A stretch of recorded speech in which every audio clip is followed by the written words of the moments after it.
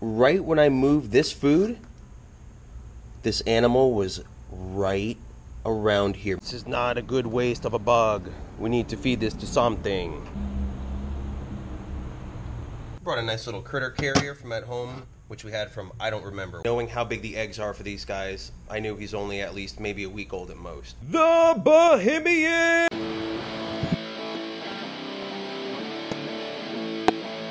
Click the subscribe button below. We're gonna go set up a fish trap. A1A Adventures, baby.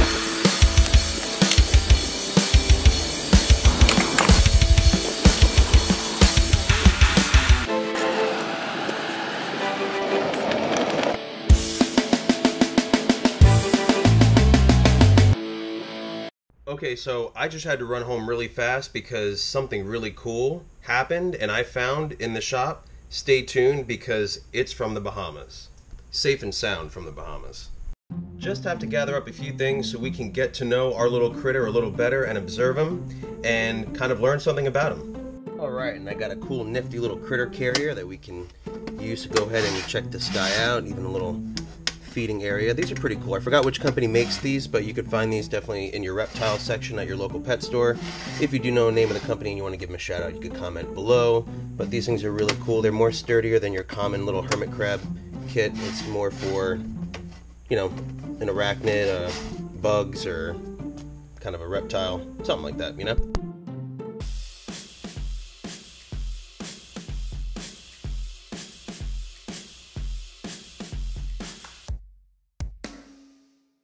Okay, so I just had to run home to grab a few supplies because I certainly wasn't prepared to do a vlog today, nor did I intend to do a vlog, but sometimes unpredictable things happen, especially here in South Florida with a lot of wildlife that we do have, and so this is what happened.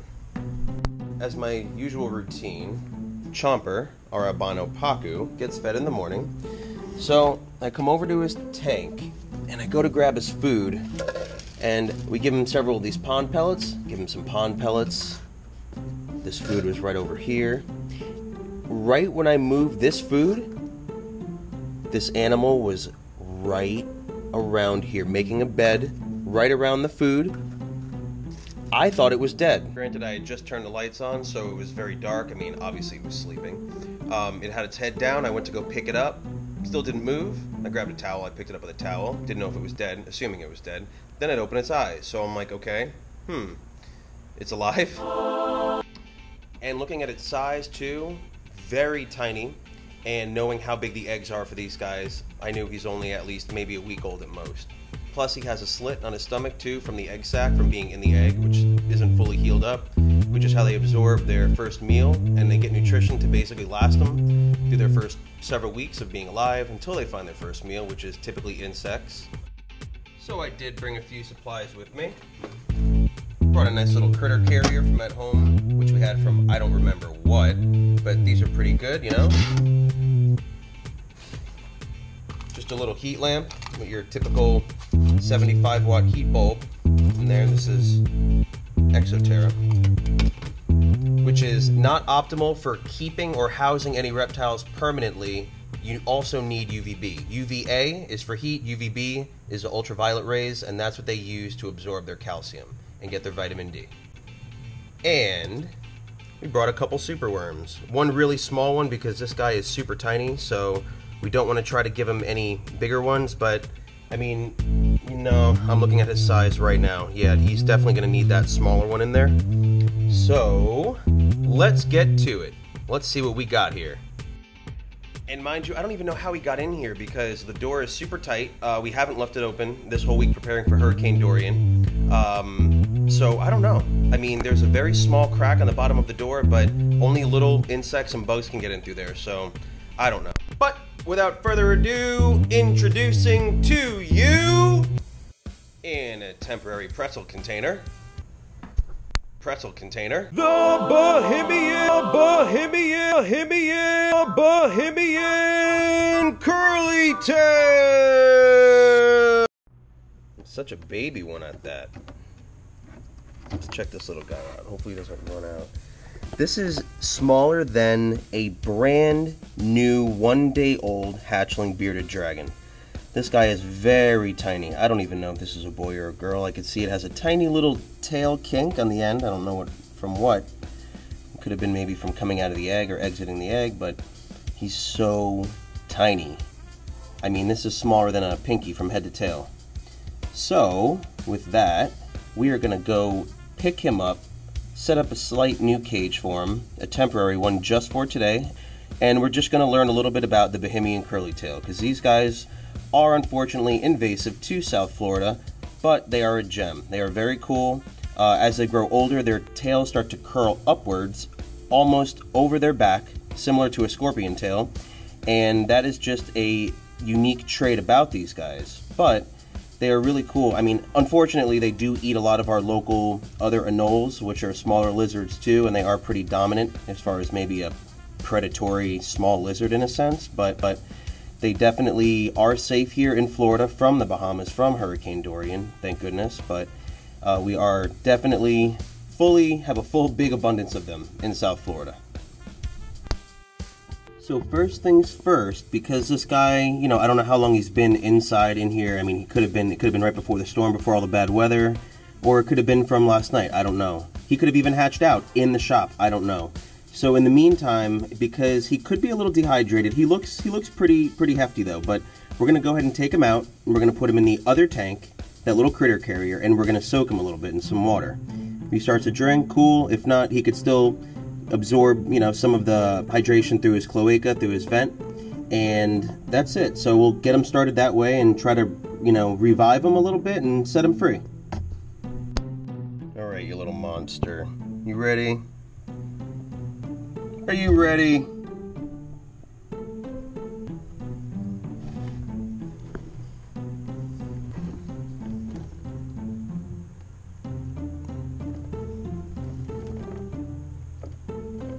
Don't want to hurt him. I also don't want him to drop his tail, because I don't know if he's actually that small. I mean, I've seen these guys really small before, but not this small. Not this small. No. No. Got you? Come here. Come on. Come on.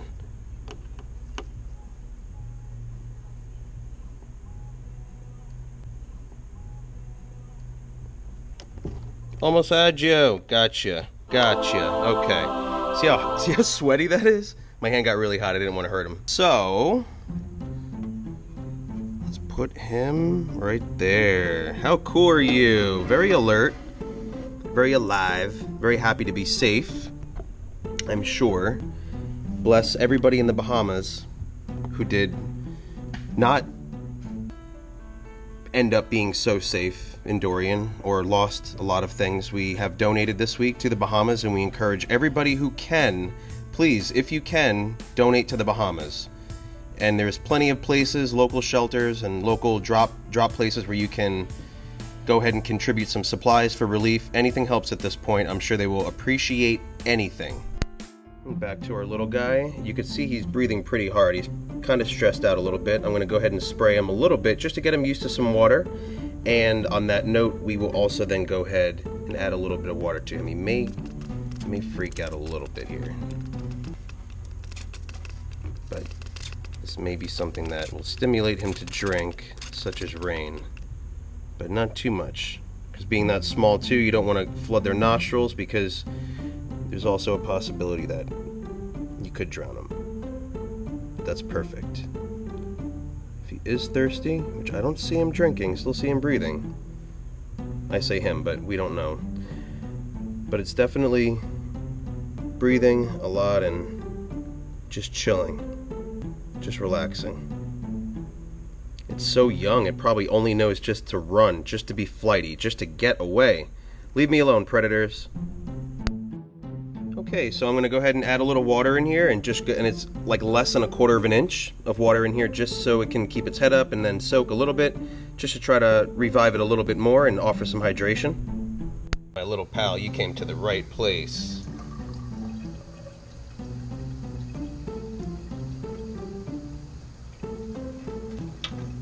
Cool, not too much.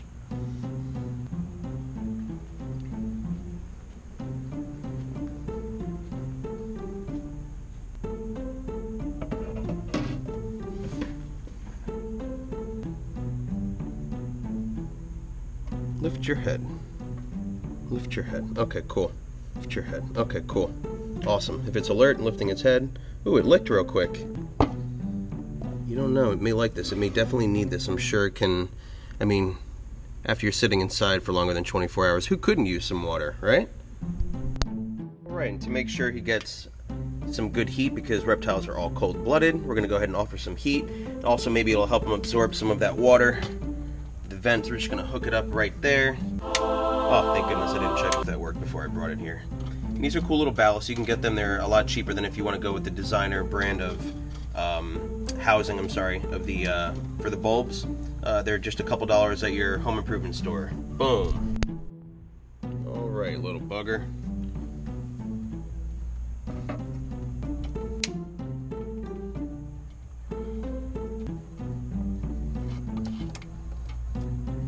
Cool.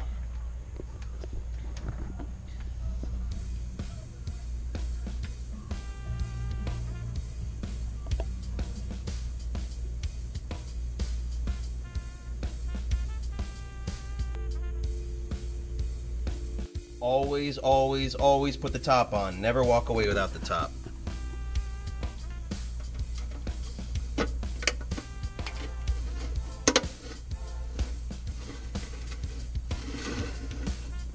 can definitely feel it's warm. I'm gonna raise it up just a little bit so it's not directly close to the plastic. And that should be good.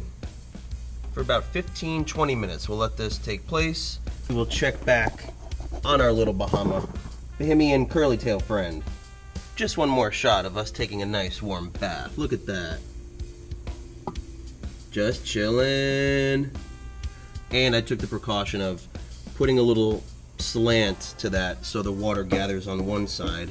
So obviously, if it puts its head down because it seems to be relaxed, that it's not gonna fall asleep underwater or possibly drown itself. So we're just hanging out, getting some heat, getting some water, before we go back out to the open nature.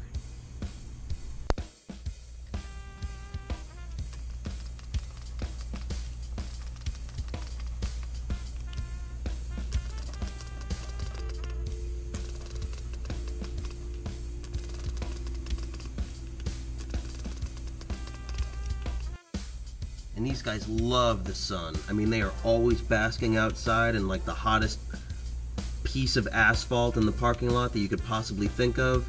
They do dig a lot of burrows under plants, and they do kind of find their way under asphalt, so I could see where they're slightly destructive, but come on, just like iguanas, if they're going to eat hibiscus flowers, I mean, if that's the worst they're going to do, and eat other lizards, which there's plenty of small lizards in Florida anyway, that, I mean, these guys aren't that bad.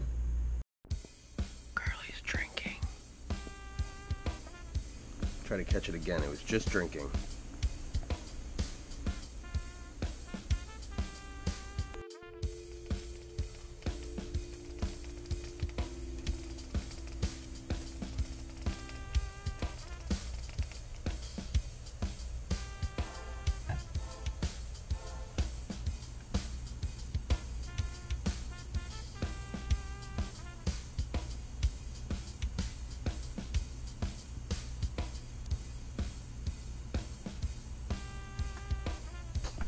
Okay, this is really gross. I just saw a huge cockroach crawling across the corner here. So we're gonna go outside and I'm gonna throw this cockroach on the ground and we are gonna see if a curly tail wants to eat this thing. Let's find us a curly tail. Oh, look at that little gecko. Oh, he's missing a tail. How'd you lose your tail, little guy? All right, back to the curly tails. There's got to be some out here basking somewhere. They're always out here. Where they at? Where are they at?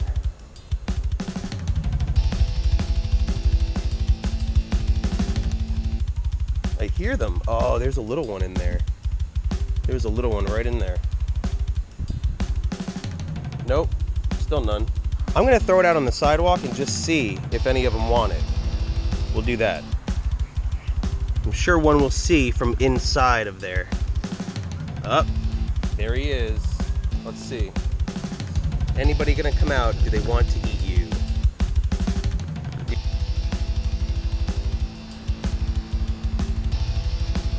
really wish I had one just to throw it to, because if there was a big one out here, which there usually are, that thing would have taken it in 1 second. Cockroach is cooking in the sun. I'm just trying to look to see if I could see another one around here. They're usually big. I mean, these suckers are like, they're eating dogs and stuff, man. They're big. This is not a good waste of a bug. We need to feed this to something. Millipedes and always little night crawlers out here. So I guess that's what they feed off of too, and they get nice and hefty. But I know there's a big one in these bushes over here, just looking to devour you.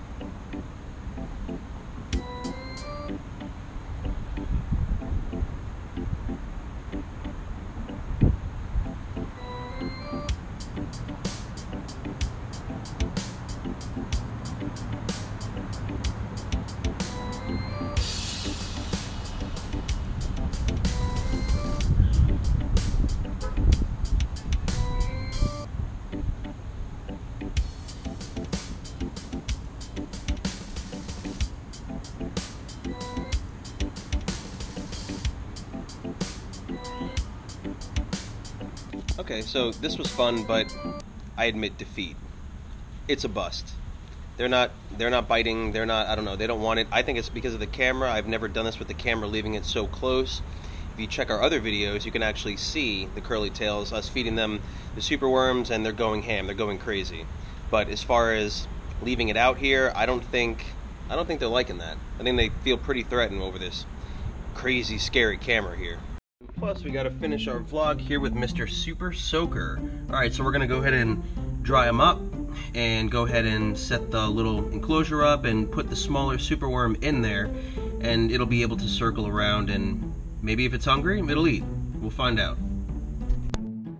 Alright. And here's your reptile substrate tip of the day. Paper towels are always best. It can avoid any impaction or any digestive problems with your animal if they happen to by accidentally digest any sand or reptile bark or anything like that. So it's not the most appealing or decorative, but it serves the best for your animal and for the health of your animal. Once again, we're not going to be keeping this little guy, but even just as a temporary substrate, we're going to go ahead and just keep him on that. He is active. Cool. Okay, so what I'm going to do is just raise the light up a little bit so it's not directly as hot, but there still is some heat. Yes, there's still heat. Alright, I'm going to put this down. This is going to be, in a sense, the basking spot for it, and I'm going to go ahead and put the superworm on the bottom where it can crawl around and away from it, hoping that it stays on top of that lid. So we'll see. Okay, so here is the superworm. Here is the curly tail. Pick you up. No, get off me. Don't fall. I'm gonna try to just grab it and put it on top. Cool. So if it stays there, I'm gonna drop the superworm in now, and we'll see if it wants to eat it. Now, in a stressful situation like this, I highly wouldn't get any hopes up unless it's severely hungry, because even letting this little animal go, it's gonna, revert back to its instincts and maybe take 24 hours for it to even feel hungry again, just getting over all the stress of being inside, in captivity for a little bit. But let's just wait and see.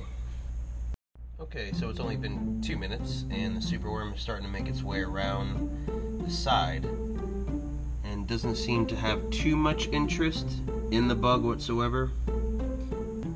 And we're not going to be keeping this animal long term, so otherwise I would invest in crickets and maybe try to see if it would eat crickets. That would be an option. I don't really even know what food is, so it starts usually on ants and maybe small spiders, but that superworm is being its first meal. Likely not, but you never know. Even if it just shows interest in it, it can spark some sort of appetite. It seemed just to jump down just to look at it, and it's just kind of freaking out now because I'm closer to it, but it jumped down to look at it, I guess, because it was kind of curious, of course, what it was. Are you a predator? Who are you? Are you food? What's going on? But it doesn't seem too interested. I don't know. We'll still see. We're still gonna keep recording, and I'll keep watching, and we'll see what happens. You never know. So I did find some neat facts on these guys too. Let's see. They are native to Peru, the Caribbean, and Cuba.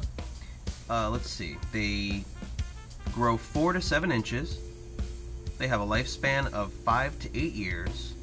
And there's actually 20 species of these lizards. The name curlytail comes from the manner in which they rapidly twitch their tail. And in general, curlytail lizards have a robust body with several different colors. Some curlytail lizards have a dorsal crest. This one's like, the only crest I want is to crest away from this worm. Get away. But that is only if you want to keep these guys as a pet. We have many reptiles.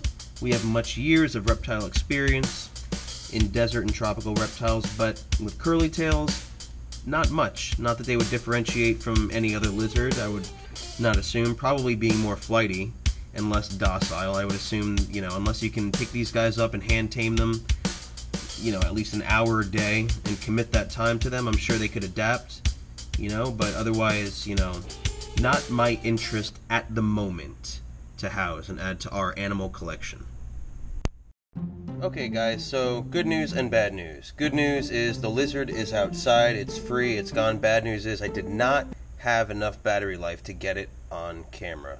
The camera died, I think, when I had the roach outside, 3 or 4 different times, leaving it out there with the GoPro for about 20 minutes. So, no, it definitely didn't work out well. So, leaving the camera outside for about 20 minutes each time. But remember, if you do want to see the meat, check out our other video. We have a pretty cool video posted. And make sure to like and subscribe this video. Make sure to hit the bell button below with the notification. Please. Minnow feeding frenzy!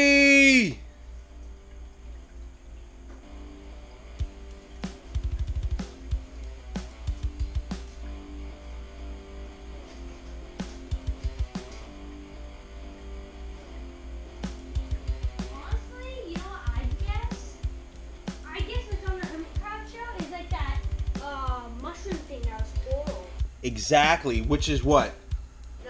Green star polyp? The GSP? Or the other one, the CJ frag? No, the red mushroom, right? Oh, no, we don't have that. How would that end up on the shelf? Look at Crawler Bear! Crawler. The Minnow Frenzy is joining it. Stay tuned, we're going to have a lot of tank updates. As AJ was just talking about, he discovered a couple cool things in his saltwater tank, so we're going to be updating on those because we have several corals that we think are starting to spread, and possibly some new fish additions. But make sure to like and subscribe, stay updated with all of our vlogs on A1A Adventures, and thank you for your support. Crawler Bear, baby.